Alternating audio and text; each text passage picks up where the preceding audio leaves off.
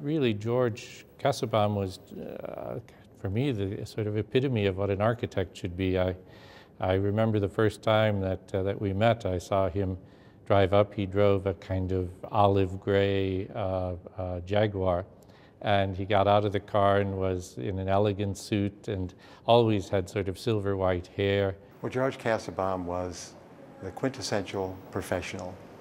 His demeanor was professional, his attitude was professional. He represented architectural people in a very professional way, not only locally, but regionally and nationally. He was at Washington U before he was with the firm as a teacher here, and then went to the firm and became a partner after a certain number of years, a partner with George Hellmuth and Obata. I got to know George Kassabaum at Washington University. I was starting out in the profession, and he was already hugely successful. He had recently been president of the College of Fellows of the AIA. And what you got from George was a sense of somebody who really cared about you. When he sat down, and I was somebody just in a sense reporting, but he would look at you and you felt that he really, at that moment, was listening to you, and what you were saying was the most important thing that he could hear. We were working on this project for Our Lady of the Snows. There was a difficulty after it was finished. There was a little bit of a leak in the roof. And so we all went over, we had a meeting, and the fathers over there said to George, well, now HOK should take care of this. And he said, well, of course, we'll take care of it. And they believed him, and we did. We took care of it. In those days, HOK really didn't have any insurance. Really? Right. Really? Oh. It was a wonderful time. I'm sure that George would be very proud of the way in which the firm has continued to grow and has stayed true to a mission that talks about service to people.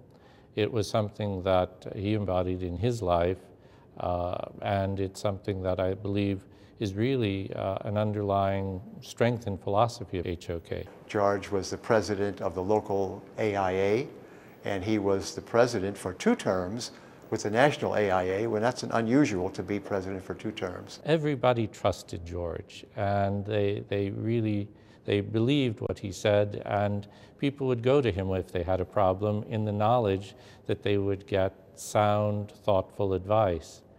George's philosophy went beyond architecture, and architecture was part of it, but his, I think, was a philosophy of life. I was told later, and I assume it's true, that when he died, he was working on a book about the life and thoughts of Marcus Aurelius, the classical Stoical poet and author. And that really embodied George's attitude to life, that you embraced it, but always embraced it with a little bit of a critical aloofness that gave you a sense of power and understanding to make the most of it.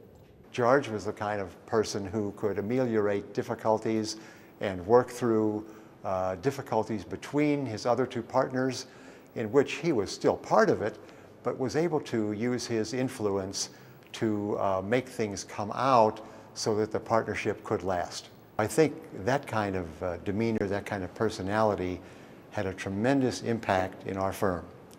And everybody understood it, everybody recognized it, and it created a great deal of respect. At his funeral here at Washington U, it was in the chapel, and I've never seen the chapel as crowded either before or since.